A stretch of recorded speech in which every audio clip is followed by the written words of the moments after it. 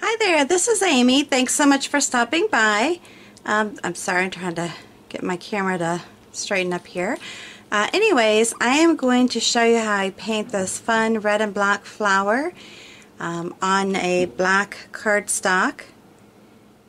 And then eventually I will be showing you how I'm going to actually paint this on a wine glass. But for this evening, I'm going to start off by showing you how I paint it on the cardstock.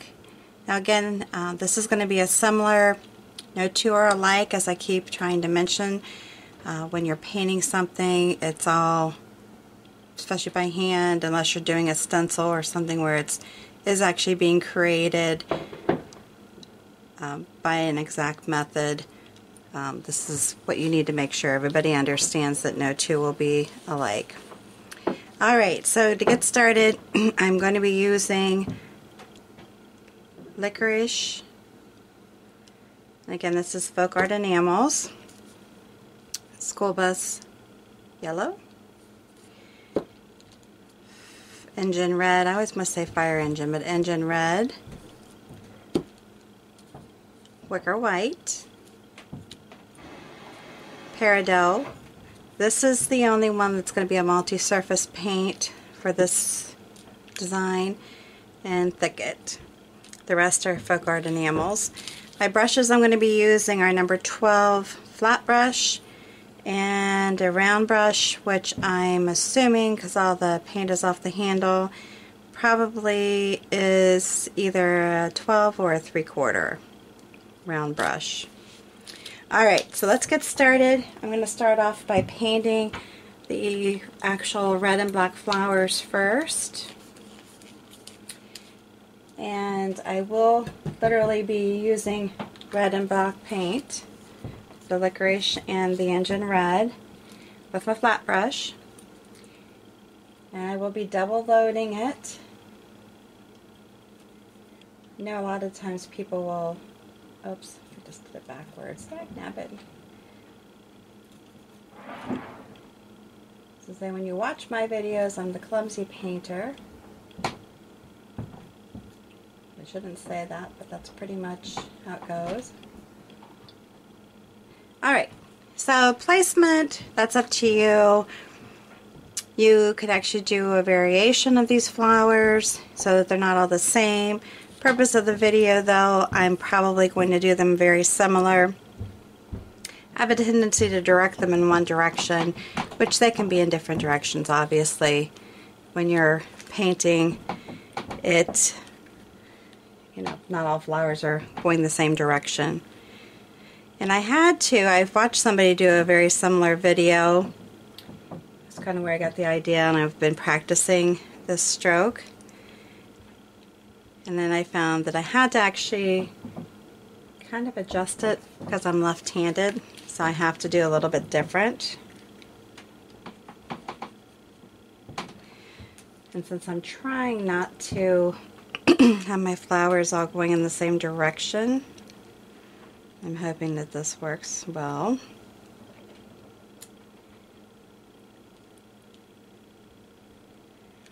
So bear with me. I used to paint all the time, and I got away from it when we were doing the bridal hangers so much that I'm kind of rusty at it, but trying to get back into it because I love it. Of course, with doing the videos, I like doing painting videos, especially the wine glasses. But any of these designs that I show you can be painted on any surface. I mean, whether you're into, you know, decorating furniture, or you merely want to spruce up a room and add some interest, design interest to a room in your home. I mean, you can create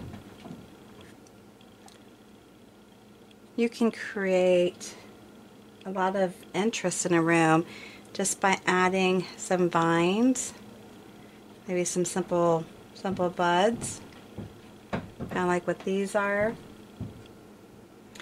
I like to personally work with, oh, I just did it backwards. Boop. Say blooper. I personally like to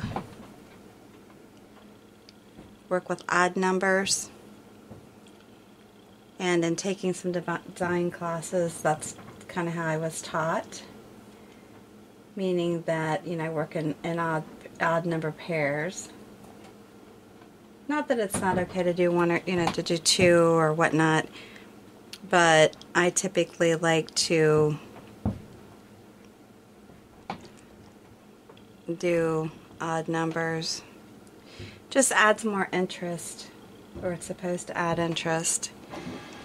Now on some of these you can, oh, I keep wanting to paint backwards today. Leave a little bit open over here if you want.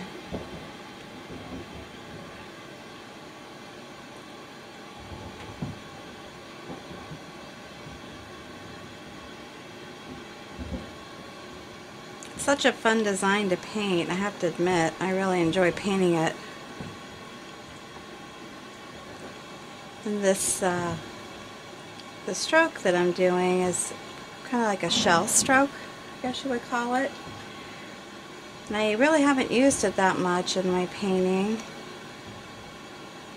but I really like it. It's pretty darn easy.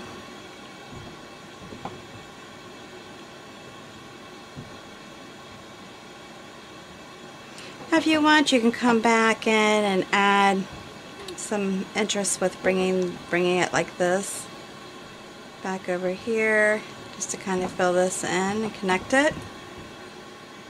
Or you can just leave it be. You know, however you want to do it is really up to you. Then you can even put another stroke in here, kind of like we do with roses and such, just to fill that area in. I think this is going to be really pretty on a glass. And it may be kind of odd because I am going to, I will be doing some black on the glass before I paint the design.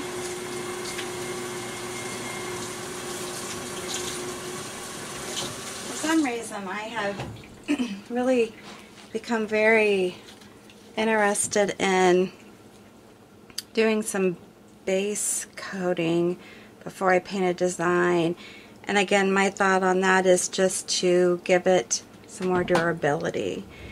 Alright, so now I'm going to go ahead and I'm going to switch over to my Peridot and my Thicket to start putting in some leaves and vines. Once again, double loading the brush with a little bit of the Peridot and the Thicket. I really like this. I really like the combination of the two together.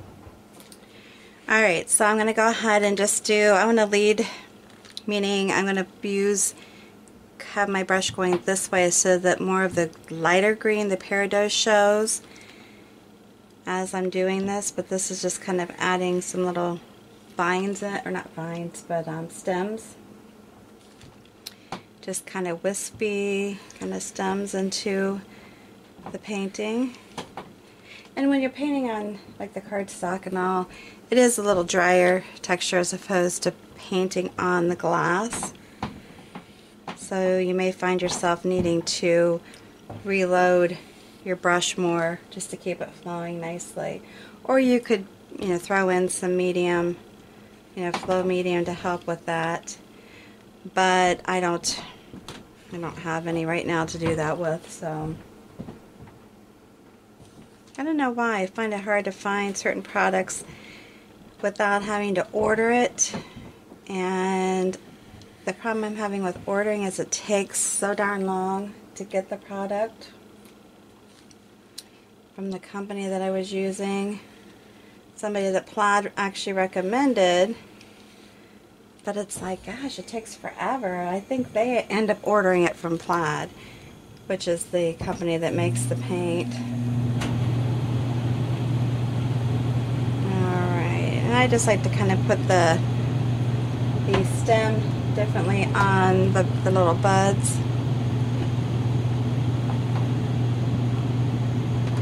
Just like to make it look like it's all coming from different directions. And then you can go in and just add, add some more interest here with putting in, some grass or whatnot at the bottom here. Now what I'm thinking with the wine glasses when I get to painting those, that I might just use the stem of the glass, like I've done in some of the other ones, as the actual stem for the flowers. And you can put in more. I mean, they can double cross. This is just kind of sporadic, however you want to do. You want to fill it in more towards the bottom, you can do that as well. But I'm going to leave it at that for right now. Then I'm going to go in and add some leaves to the buds, or the bud stems I should say. And I think I just stuck my paint in the black. Oh, that's interesting. Or my brush in the black. I'm not sure what my thoughts were on that one, but kind of has an interesting look, don't you think? Now I'm just going to try to just have these go in different directions and just trying to space them out a little bit.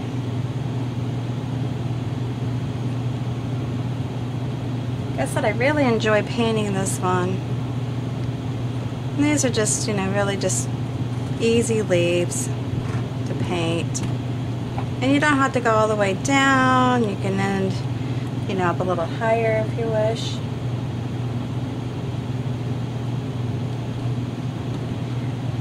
Alright, find my little bud here. Go like that.